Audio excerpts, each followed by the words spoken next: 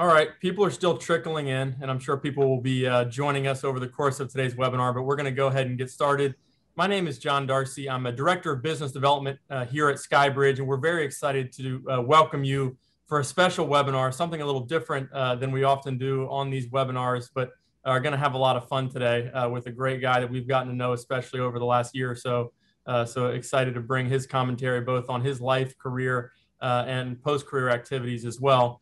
And that is Mr. Jeremy Roenick. To those of you who are big hockey fans, I'm sure many people joining today are big hockey fans. He's a man who needs no introduction, but I'm going to give him that introduction anyways. JR, as he is affectionately known, is a 9-time NHL All-Star and a 2-time member of the U.S. Olympic men's ice hockey team. He's a native of Boston, and after a successful junior hockey career that included, I know, multiple state titles over there at Thayer Academy, he was drafted by the Chicago Blackhawks 8th overall in the 1988 NHL entry draft. He made his debut with the Blackhawks only a year later at the age of 19, and he made the first of 9 NHL All-Star Game appearances in 1991, and that was the first of 3 seasons where he put up more than 100 points in each of those seasons. In 1992, JR helped Chicago reach the Stanley Cup Finals for the first time since 1973. And during that playoff run, he recorded 18 points in 20 playoff games. Later with the Phoenix Coyotes, Roenick was the only player in league history to lead his team in goals, assists, points, and penalty minutes in 2 different seasons. I think that perfectly sums up the type of player that he was, always causing problems, but good problems or good trouble, as they say. He also played in 6 Game 7s, and I think this also sums up the type of player and person that he is. In those 6 Game 7s, he scored 6 goals, which represented the second most in NHL history during Stanley Cup playoff games. He played twice in the Olympics, earning a silver medal with the U.S. team at the 2002 Olympic Winter Games in Salt Lake City, Utah. And altogether, JR scored 23 goals and had 25 assists while wearing that Team USA sweater in international competition. He spent his last 7 years playing with the Flyers in Philadelphia, the LA Kings, the Phoenix Coyotes, as I mentioned, and the San Jose Sharks. And he finished his career as the 2nd highest American-born goal scorer in NHL history. I'm going to editorialize here a little bit. The fact that he's not in the Hall of Fame is an absolute travesty, and hopefully that gets rectified here shortly. But in total, JR scored 513 goals in his career, 703 assists in 1,363 career games. But his proudest achievement by far, I know, for JR is his beautiful wife, Tracy, as well as his kids, his son, Brett, and his daughter, Brandy. I'm going to turn it over to Anthony Scaramucci to host the majority of the interview, but I'm going to selfishly interject with some questions. We also want this to be very interactive, so please submit your questions using that Q&A box at the bottom of your video screen on Zoom. Anthony, if people are joining, they probably know you, but Anthony is the founder and managing partner of SkyBridge Capital, which is a global alternative investment firm. He's the chairman of SALT. And I think as JR was saying before we went live, JR is maybe one of the only people that's offended more people than Anthony has. But with that, I'll turn it over to Anthony. We're going to try to set the record straight today. But John, not that I ever editorialize your introductions, but I wouldn't have called the wife beautiful. I'm looking at the penalty minutes here, and I would have called her like polite or nice or something like that. I don't know if I'd be called beautiful. I would just said hot. All right, we see that. We have license, and you have license. Because Jeremy's the guy. When I was a kid, okay, I was a pretty smart kid. When I walked into the bar, I'd look over at that SOB and I'd say, okay, where's that guy's girlfriend? I got to stay as far away from that guy and his girlfriend as possible so I don't get knocked out in this bar. Okay, but Jeremy, thank you so much for joining us. You're in addition to your career as a hockey player, as a radio and television personality, you're also a great motivational speaker, and you're also somebody that is a champion of young people. And so we have great admiration for all of that. Thank you. I want you to explain the hockey mentality. What does it take to be great on the ice, and how do we transfer that into greatness in life and business? It's a great question. And I think one thing about my sport, and the sport of hockey, unlike basketball, unlike baseball, unlike football or any of these sports, hockey, you rely on finding and getting used to an alternate form of transportation. right? That's my best way of describing it. So you have to learn to do the things that you do on your normal feet and on edges that on skate blades that are like so small. So to have the determination and the wherewithal to know that it's going to be frustrating, it's going to be hard, it's going to be painful, because when you put these skates on, they're not the most comfortable things that you have to put on. So it's not like just going into your backyard, picking up a basketball and throwing a couple shots, getting the bat, pitching with your dad or your brothers or your friends, or picking up a football game. You need specific entities and specific things to be able to play hockey. So number one, you have to have the fortitude. You have to have the desire and the love for the game to push through some of the characteristics that hockey brings. It's not the cheapest sport to play. So I think for the hockey player, you get a total different amount of respect for the game, for what you have to do and what you have to put into it to become successful. Now, then you have, when you get onto the game and you play a game that is so physical, it is so fast, it is so in your face type of game, you have to build thick skin, Anthony. You have to have that drive. You have to have that ability to withstand pain. You have to have that ability to withstand a lot of things that hockey brings that other sports don't bring. So, I learned that at an early age. I learned that pain was a way of pushing me forward. I'll tell you a funny story. So when I became a pro hockey player, my dad would watch every single game on television. And when I started a game, and if something happened in the first period where I got cut or blood was dripping down my face, my dad would turn to my mom and go, "It's all over. He's going to have a great game. He's going to dominate this game because he's in it. He's in the game. He's invested. Now he's going to get mad. And when you get mad, you show a different kind of determination that I showed, that I'm going to take you to the cleaners. I'm going to take you to the wall." So I think, becoming a hockey player at such an early age taught me to be able to be durable, to withstand a lot of pressures and a lot of the tough parts that life brings. And, I always wanted to do something different than everybody else. I wanted to be the guy that everybody relied on. And, hockey really, really trained me inside and trained my brain to make sure that I'd never quit or I wasn't denied.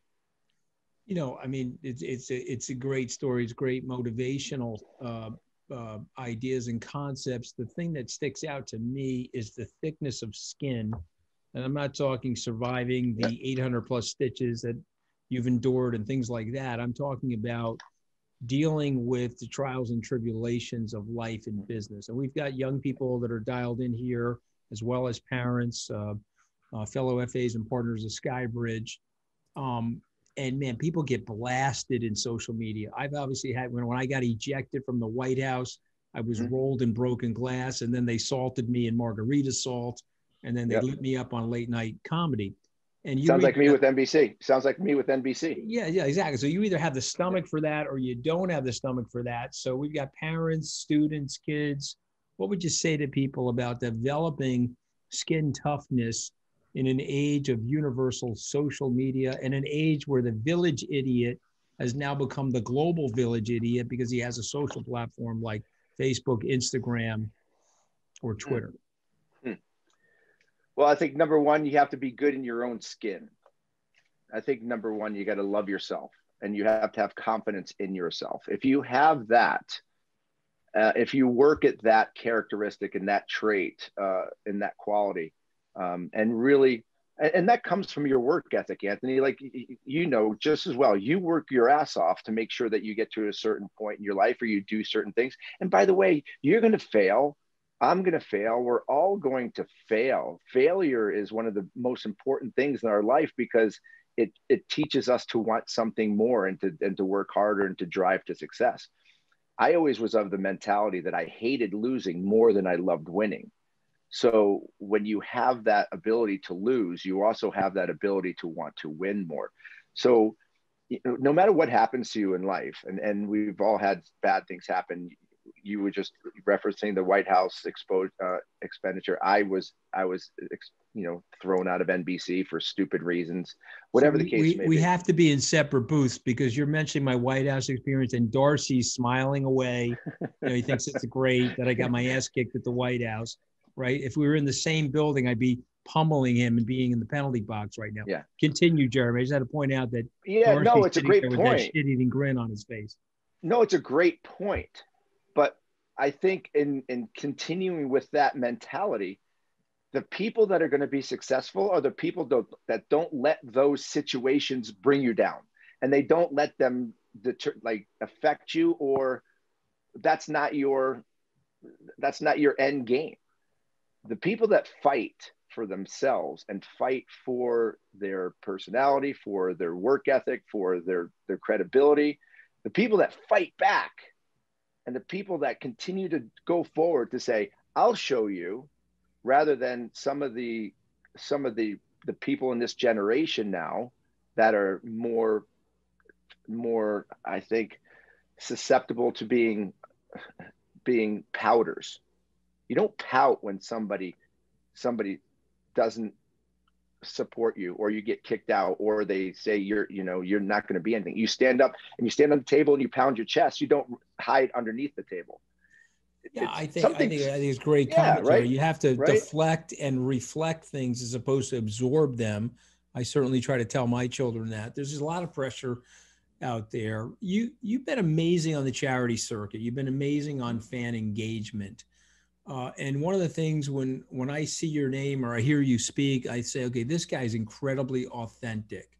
Where does all that come from? Where does that drive to serve others come from? So I was 7 years old, and I was living in Hartford, Connecticut. And at the time, Gordie Howe, who is Mr. Hockey, one of the greatest players in the history of the National Hockey League, he was playing for the Hartford Whalers, and he was playing with his two sons. Kind of really weird, your father playing with two sons in the Hartford Whalers. But I had a game on a Saturday morning. We got off the ice. The Whalers came on for their pregame skate, and I'm hanging over the glass, Anthony, and I'm watching the Hartford Whalers, all the pros skate by, and obviously in awe as a kid at 7 years old.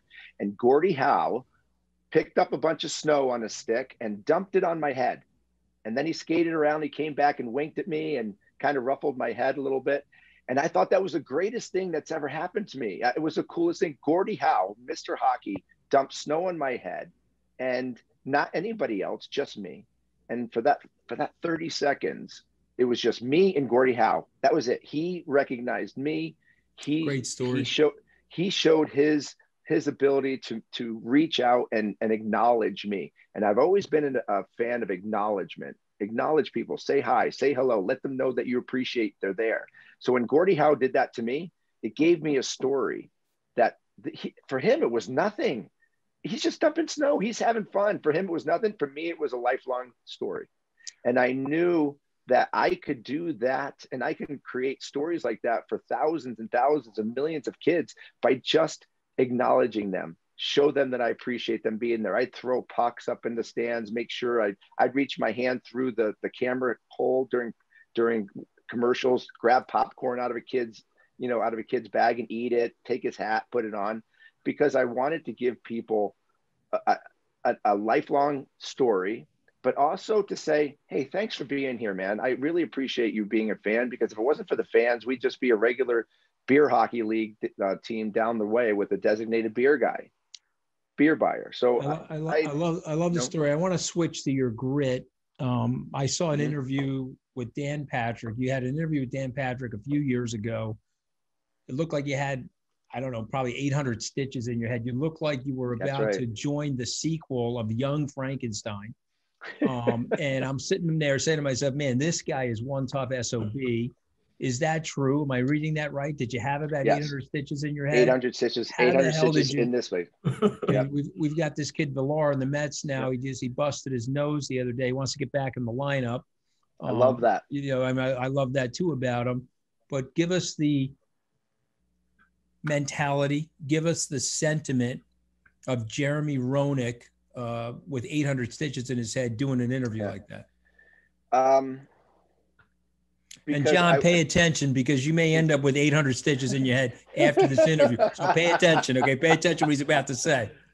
But the ha ha he me getting fired. Go ahead, Jeremy. Yeah. Want to do things that other people won't do. Be different. You know, for me, I wanted to be the guy that if somebody, like, I'll catch a rattlesnake when it's sitting in front of me. I tried to jump on an alligator because it was there, and I'll do that because my buddy wouldn't. I wanted to play with a broken jaw because I wanted to win for my city, because I know that other people wouldn't do it. And I think you test yourself, you test your limits, you test your fortitude. And I think people understand that you're engaged, you're 100% in when you do things when other people won't, whether it's through injury or through fear or through just a lot of different reasons. But I wanted to be the guy that everybody said, wow, that guy's crazy, or wow, that guy, you know, he gave it all. I never wanted anybody to question my effort or my craving or my desire to win. And no matter what the case may be, I'll always heal. I'll heal, but I want to win. And I want my name to go in history in that win column, because everything else will heal. I just want people to remember me as being a warrior. I don't want to be, you know, a guy that, you know, people will forget. I don't want to be forgotten. I love it. And so it's about creating memories. It's about enforcing that culture, but it's also, it emanates into your team, doesn't it? I mean, I always felt that the teams that you were on, they picked up something from that grit, something from your endurance and your stamina. If you were going to describe the cultures of the teams that you were a part of, what did you like? What were the best cultures? You don't have to name the specific teams, but like, what were the emblematic best cultures, and what were you trying to do to make those teams better from a cultural perspective? Number one is respecting everybody, right? You don't have to like everyone, but you have to respect everyone, and that respect goes a long way. So in the culture of a hockey locker room, you have to be able to sometimes be a friend, and sometimes be a big brother, or be somebody that is a yeller and a screamer. Sometimes you have to drag people into fights. And you know, when you have a culture where you know that you love each other and you're all in it for the same reasons, but sometimes we might not agree, and we might not get along, we might scream at each other, but at the end of the day, we all have the same goal in mind. And that culture it has to go one by one through each person. Because if you have a couple guys who aren't bought in that mentality, you're not going to win. You're never going to be successful, because they're the anchor that's going to bring you down, that's not going to let you to sail through. Tell us about a few memorable moments from your career. What stands out? A couple things. 1991, my first All-Star game. I was 21 years old. I was playing in Chicago. The All-Star game was in Chicago. It was during the Gulf War. They almost canceled the game because of the Gulf War. But I remember Chicago Stadium, when the anthem played, it was the loudest I've ever heard a stadium in my life. People yelling, people screaming during the anthem. There were flags on the rafters. There were signs on the rafters about how amazing our country was. And it was a really cool way to start my first All-Star game at home in front of my own fans, with our fans showing how patriotic they were. It was an amazing, and I almost won the MVP. I had a goal and 2 assists, almost had the MVP, until Vinny Domfu scored 3 goals in the last 2 minutes and took it away from me.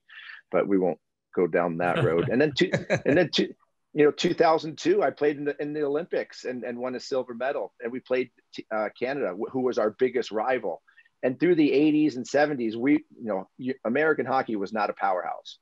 But because of the 1980 Olympic team, 1990s, we were a powerhouse, and we got to the epic platform by playing in the Olympic gold medal, playing against the team that we hated the most, respected the most, but admired the most, and that was Canada. And that was when we said, as Americans, hockey was a superpower, and I love that aspect. And scoring my 500th goal was pretty special too, even though it sucked. I love it. It's a good corollary question. So tell us about some of these players that you hated playing against. Yeah. Who were some of your favorite players? So I hated playing against Mark Messier. I was absolutely scared to death. He was one of the most intimidating people I've ever seen on the ice. Him with his square jaws, the look that Mark Messier had, not only the mentality that he had. I remember lining up against Mark Messier the first time, and he looked across from me, and I always, this is what I say to people. I said, he looked at me like he wanted to eat my children. And it just one of those mentalities, like, I don't care who you are, I'm going to run you over and I'm going to beat you no matter what. And I told the referee, drop the puck as fast as you can. Don't let me in this circle. And that was when I was a young kid. So I hated playing against Mark Messier, but he had the toughness, the talent, the fortitude, and probably one of the best leaders in the history of the game. So I hated playing against him.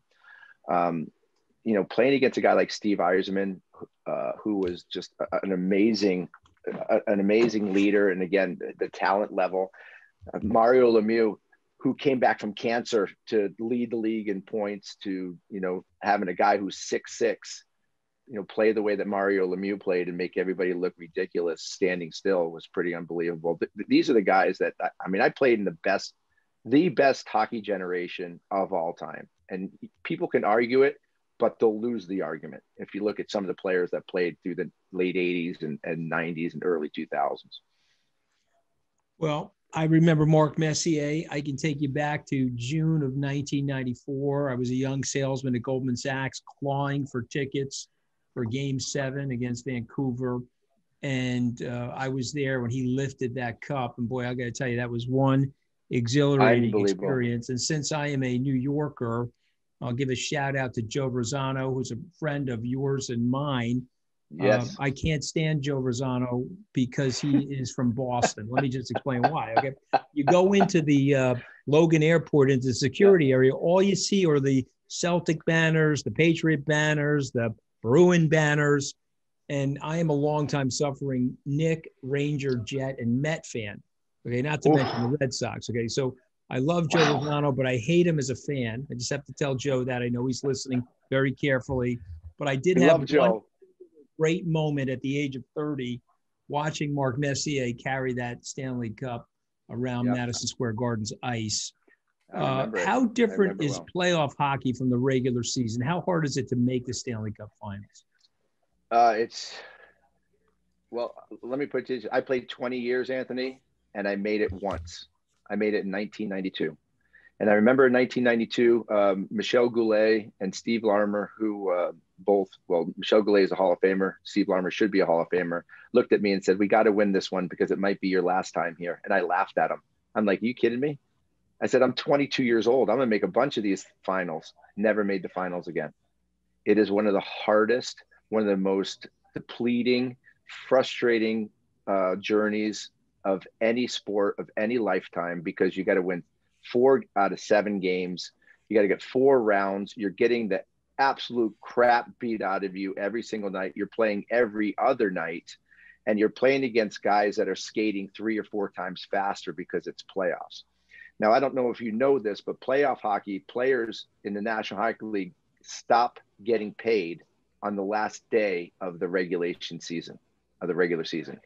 Their paychecks stop. So the playoffs, granted, they get bonuses, but nothing compared to the salaries that they make, but they get bonuses. But they play in playoffs to win the Stanley Cup. That's how storied this trophy is. It's the hardest trophy to win in sports, and the guys play their best hockey when they're not getting paid. And that tells you a lot about the character and desire and what really means the most to hockey players is they want to carry that Stanley Cup around. I don't know if you watched a few years back, the Washington Capitals won the Stanley Cup against Las Vegas Knights.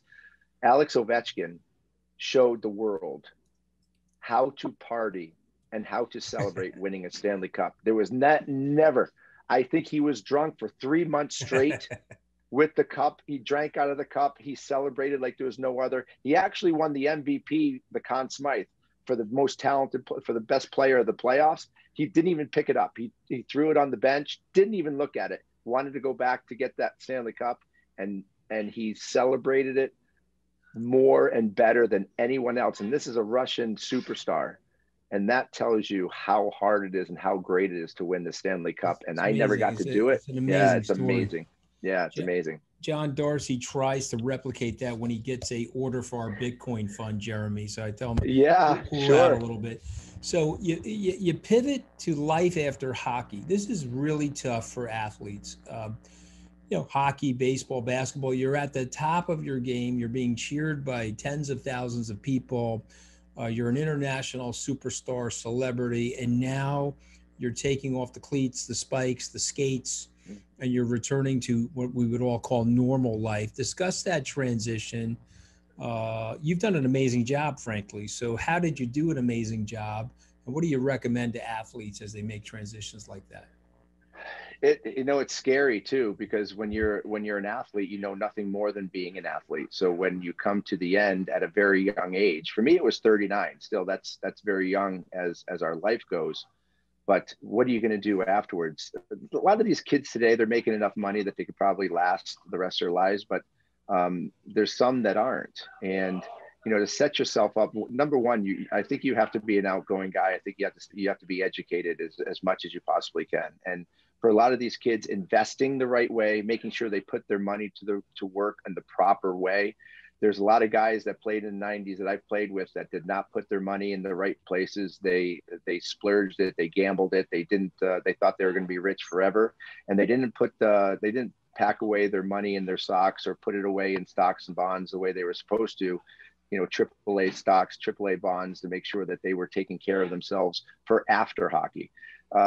So for me, I was a talker of all times. I love people and I love to talk and I love to be around people. So for me, television was a good way to go. But we miss you on NBC, JR. We miss you on NBC. Yeah, I love you. Thanks, John. Thanks, buddy. I appreciate it. And he's the Piers Morgan of NBC Sports. Okay, so we gotta bring him back. So, but I got one last question for you. I'm going to turn it over to the erstwhile John Darcy to get some of these questions from our audience. We got great participation today. And for those of you that are lighting me up on my text messaging related to Joe Rosano, I take it back, Joe. I do love you. I just happen to hate Boston sports fans, okay? I'm a New Yorker. Look at Jeremy. He's got the New York Giants behind him, okay? So be nice, Joe Rosano. Be nice. Look at this. Look, I'll go up a little bit higher, too. We got big old Gretz in the Ranger jersey. There you go, baby. Oh, there you go, Rangers, yeah. Well, that was a lot of fun when he came to New York as well, the great one. So we see lots of athletes getting involved in the crypto space, lots of members, frankly, of the hockey community.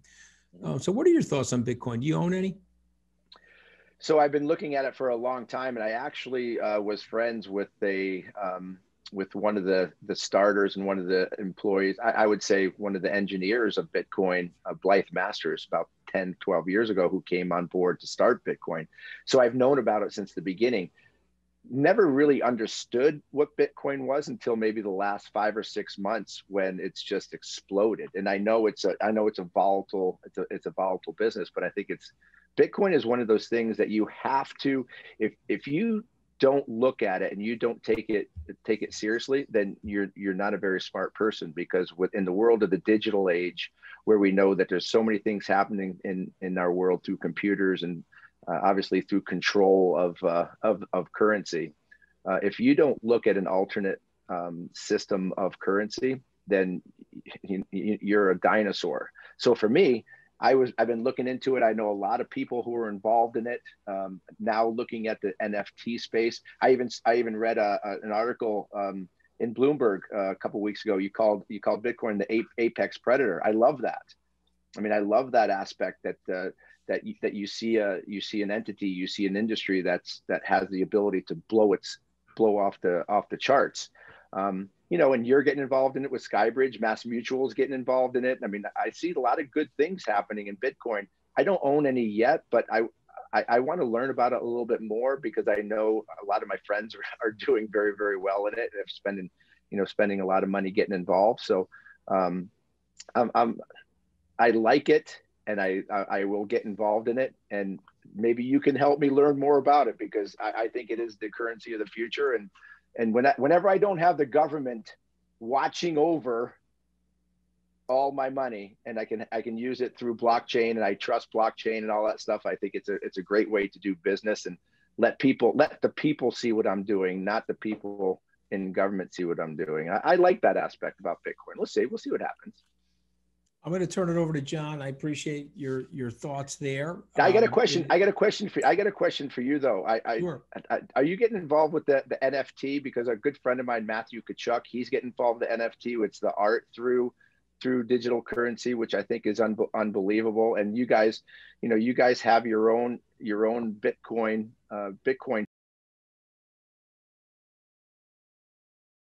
Done my research, so I know. But you guys have your own Bitcoin fund.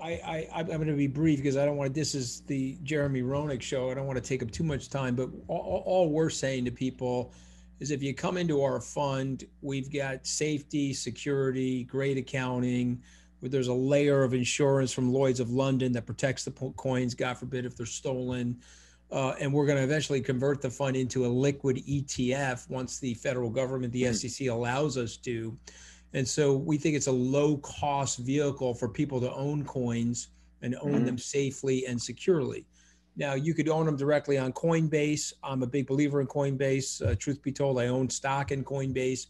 I just think that for hodling purposes, which is the misspelling of the word holding, which is a technical term that we use in Bitcoin jargon, that we're going to hold this stuff forever. The vehicle, the mousetrap that we've created, we think it's a better mousetrap.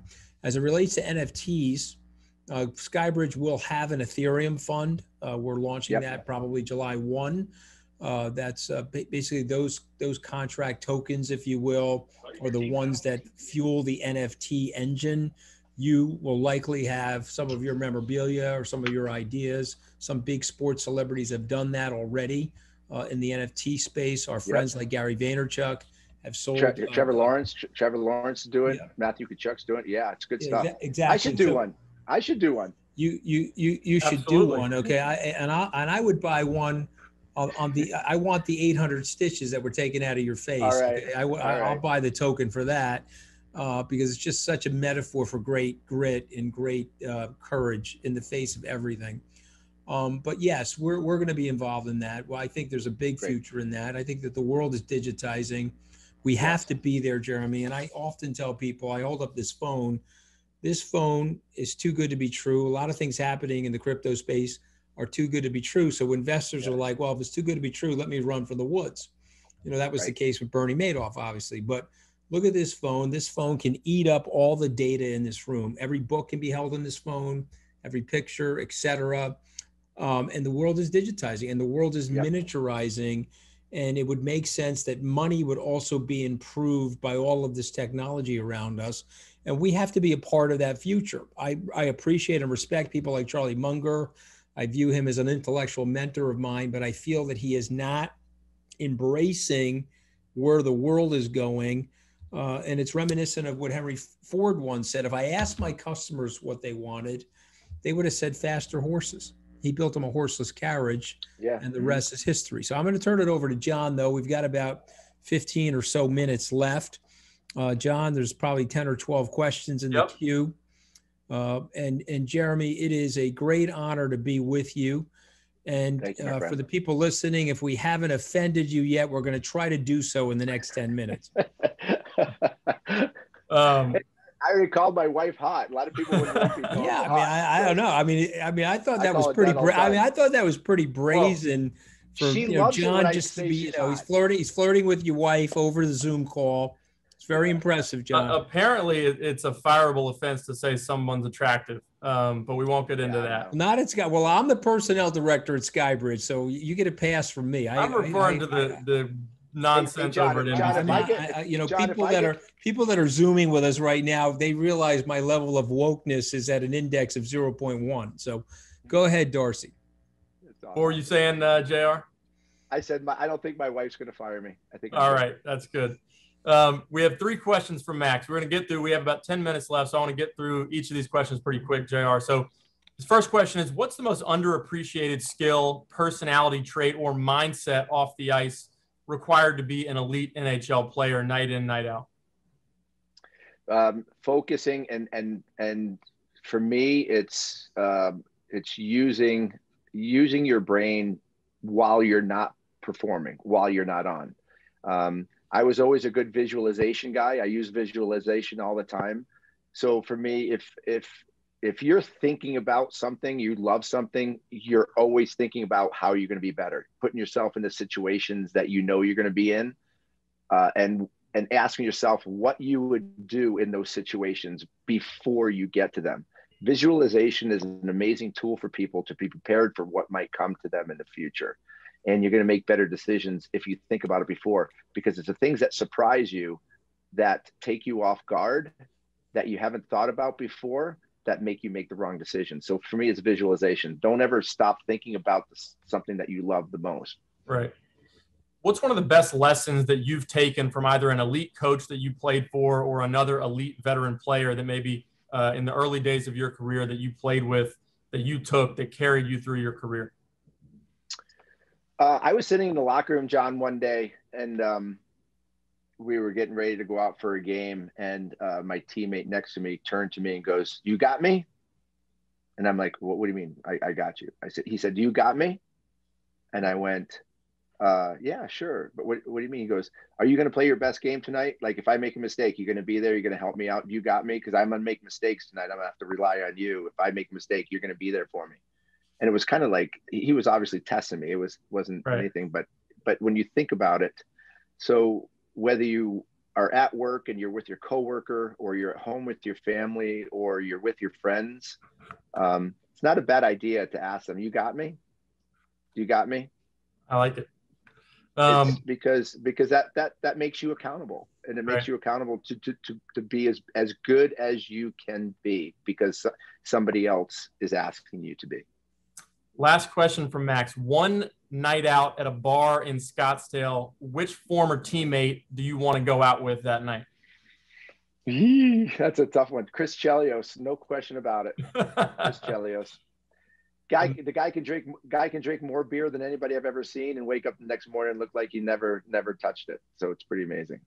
Another legend. So we have a question from an anonymous attendee about, did you ever grow up in the DC area at all, playing for either the Little Caps or the Fairfax team? And did you ever want to play for the Caps?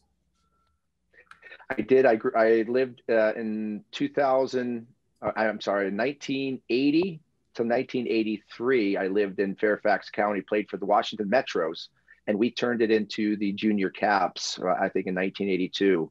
So I grew up Washington Capitals fan, went to Landover to watch games for the Caps. And yeah, so I grew up in the area, and have become, I would say, secondary fan of Washington Capitals, because Boston Bruins were always my favorite. Sorry, Anthony. Right. No, I'm at peace. I'm getting lit up from Joe Rosano fans. I'm at peace, Jeremy. What can I tell you? That if the Rangers or the Mets win another thing in my lifetime, I'll be at total peace. Joe's a popular man. I'm telling you, he's a great man. I love him. In my personal bracket for this playoff season, I have my Carolina Hurricanes beating the Boston Bruins. I think going through that gauntlet of that division this year has prepared the Bruins for greatness. So that's what I've got. I know you know Rod Brendamore a little bit, right? Yeah. Another just gritty guy. I do. Great Rod guy. the Bod. Rod the Bod. They had to kick him out of the They had to kick him out of the training room because he wouldn't leave. He spent all of his time in there. Yeah. You just look at Brendamore's face and you're like, that guy is tough as nails. He just has that hockey look to him. But Jerry, he's chiseled out of stone. 100% chiseled out of stone. Yeah. Still, he's like more fit than anybody on the team. But Jerry's asking the toughest goalies to score against in your career, and he needs a good Eddie the Eagle story. Yeah, Marty Brodeur was the hardest for me, and he would go like this. If the net was here, as he was standing in front of the net, he'd stand over here, and he'd give me the whole side of the net, and I'd shoot there. He'd go like this, and he'd laugh at me. And if I was standing in front of the net, he'd take his stick and he'd go, and he'd right in where there's no padding, in between my legs where there's no padding, and drop me like a stone. He frustrated me like crazy. An Eddie Belfour story that I have tons of them, but Eddie Belfour never wanted you to shoot above his knees in the first 10 minutes of practice. Dave Manson, who was a beast of a man, first shot, whistled a slap shot in practice right by Ed's ear. Next time Dave Manson came down to shoot a puck on Eddie Belfour, Eddie flew out of the net and literally clotheslined Dave Manson with a cross check across the face at center ice, and the whole team fought for about 10 minutes because Dave Manson. So after that day, not one person ever shot a puck over the knees on Ed Belfour in the first 10 minutes of practice, because we knew we were going to get our asses kicked by him if we did. Right. Ken is asking, who do you like? I said I like my Carolina Hurricanes. Who do you like to win the Stanley Cup this year? And how important do you think for a team like the Islanders, having somebody like Barry Trotz on the bench is for a hockey team's success? Well, the coach sets the tone. They put in place the system. They put in place the mentality. They make sure that the right players are teamed with the right people, and you have to have a mentality. I think Barry Trotz is perfect as a perfect coach for the New York Islanders. You see what they've done over the last couple of years, being one of the best defensive teams in the National Hockey League. Then you put a guy like Lou Lamoriello in the press box that puts people on the ice and sets a mentality. That is a tough team to beat, and Pittsburgh has their hands full for sure. But I think Colorado is going to win. I think they're going to bring it all together in playoffs. I think the regular season they were going through the motions because they knew they had a team that could win. And they're battling hard against Minnesota, but if they can get past Minnesota, through Minnesota, if they can get past them, Dallas is Vegas. So they're playing, St. Louis. They can get past St. Louis easily. They get past St. Louis easily, which they seem like they are. I don't see them letting out. I think Colorado is too deep of a team. Dr. Peter is asking whether you wish you ever played for the Bruins. I actually had a chance to play for the Bruins in 2001. They offered me the biggest contract in the history of the Boston Bruins, and I said no because they just traded away Billy Guerin. So I said, how can you trade away Billy Guerin and want to win a Stanley Cup, and now you're trying to get me? So if they kept Billy Guerin, I would have signed in Boston in 2001, but they were going the wrong way. Right. Who was the smartest in terms of their hockey sense player that you ever played with? Probably. Did I ever played with? I mean, I played with so many different people in my lifetime. Mike Modano, I've played with him on Olympic teams. I've played in All-Star games with Mario Lemieux, with Wayne Gretzky. I played with the smartest guys in the world. Michel Goulet was probably, who not many people know of, is a Hall of Famer, 500 goal scorer. Probably the most intelligent, smartest hockey mind that I played with, at least. Andrew is asking, we're going to ask two more questions here. His wife is from Montreal. Is it true that because women from Quebec are tougher than the men, that's why fighting is still a big part of hockey? That's fantastic. I'm not going to argue with her because she'll probably find me and beat the crap out of me. So no, I love Canadians. I love the Quebec aspect too, because I love the French Canadians. I think their love for hockey up there and their knowledge of hockey and their passion for it. I've always had a soft spot for a lot of the hockey fans up there in Toronto and up in Quebec and Montreal, all over the place. All right. Last question. Are you going to come back to us on TNT or on ESPN? What's next for JR? I don't know. It's up to them. I mean, I would love to come back on television because one of the greatest things that I've ever done has been able to sit on a set and join people in their living room and help them understand hockey, talk about hockey, teach them about hockey, and give them real, true analysis, not this mumbo jumbo cliched, crap that we see a lot, where you can pretty much, it's a blanket statement you can say about every game without even watching it. I want to tell people what I'm seeing. I want to tell people what went wrong, what was good, what players were bad, what players were great, why the referees stunk, why the referees were great. I think fans deserve to have true analysis and fair analysis and honest analysis. And hopefully I can join, maybe TNT or ESPN at some point and be able to join people in their homes and enjoy hockey when the hockey actually isn't being played. All right. Well, it's a pleasure for us to be able to have you. We wish you were on TV, but it's a pleasure for us to be able to do this with you as the Stanley Cup playoffs ramp up. But we'll do it again out of time for today, but Anthony, you have a final word for JR before we let him go? We'll see you at the SALT conference. And can't wait. Wish you great success in everything you're doing. Something tells me you will be back on the air, and we're looking forward to that. Your personality is certainly missed, Jeremy, and so wish you nothing but great success. And I know now that the pandemic is hopefully coming to an end, we're going to get a chance to see each other personally. Sounds good. Look forward to it. Look forward to doing an NFT with you too. Let's get on. Let's get on. I love that. I love that idea. We'll get Matthew Kachuk to teach us. So. Done. You guys are great. Thanks again, everybody. Thanks for joining. Everybody, appreciate it.